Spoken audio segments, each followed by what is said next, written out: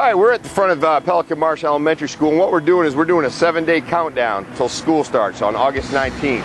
What we're trying to do, and our goal is to try to advise the motoring public that school's getting ready to start. We want to let everybody know to slow down, watch out for kids, and also for the kids that are out there, it's very important that we let them know that they need to be riding the bicycles on areas away from the street, ride with partners, and be sure to wear your helmet. Our goal is to make sure that the kids are safe to and from school and that the motoring public knows.